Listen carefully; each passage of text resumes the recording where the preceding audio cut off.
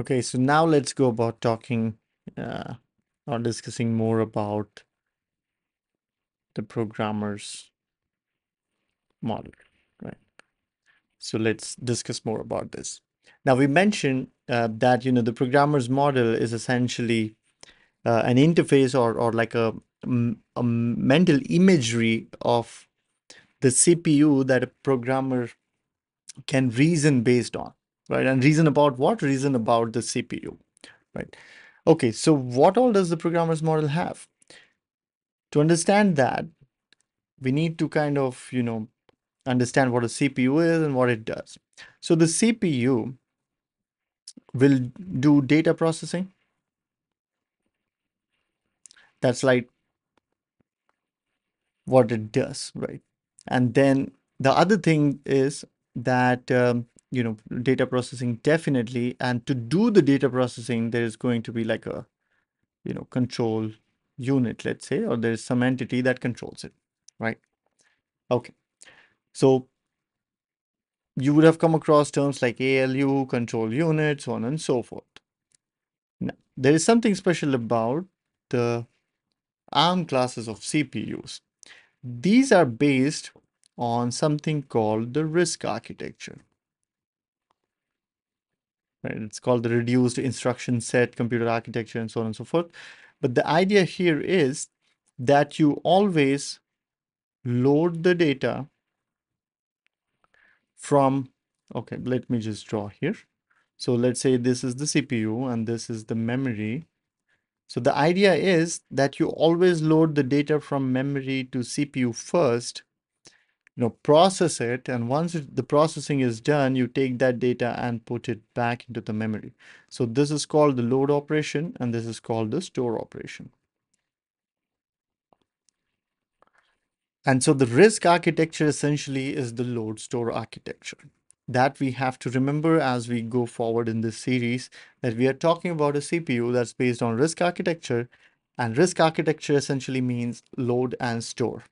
Load the data into the CPU, process it, and send it back. Now, that said, the question is, where is the data loaded? And the answer to that is that internal to the CPU, there are something called registers, right? So these are called the GPR or general purpose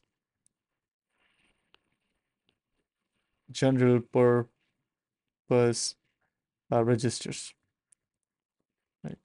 So the data is essentially, from memory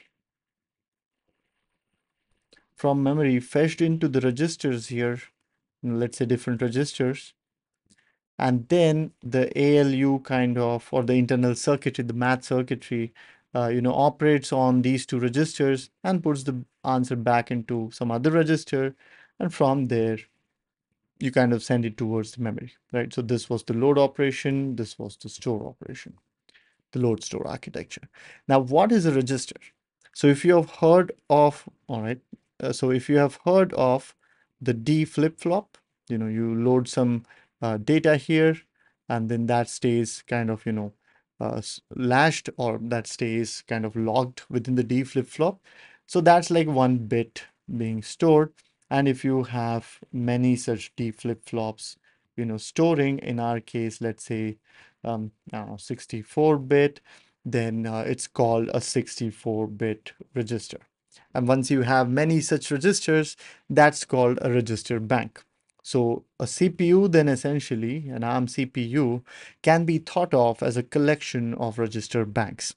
One of the register banks is called the general purpose registers, and these are used to fetch the data from the memory, do computations on those, and store them back into the memory.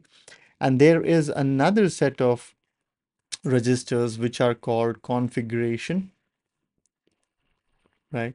And then there is another set of registers that are called the status. And typically, configuration and status can be clubbed together as one terminology and say this one bank called CFRs, configuration and status registers, right? I'll just write it here, CFRs. All right, so why are we talking about all of this again? Because programmer's model. So we are saying that a programmer can imagine a CPU to be just collection of registers, few registers to process, keep unprocessed and processed data, few registers to set the configuration of the CPU.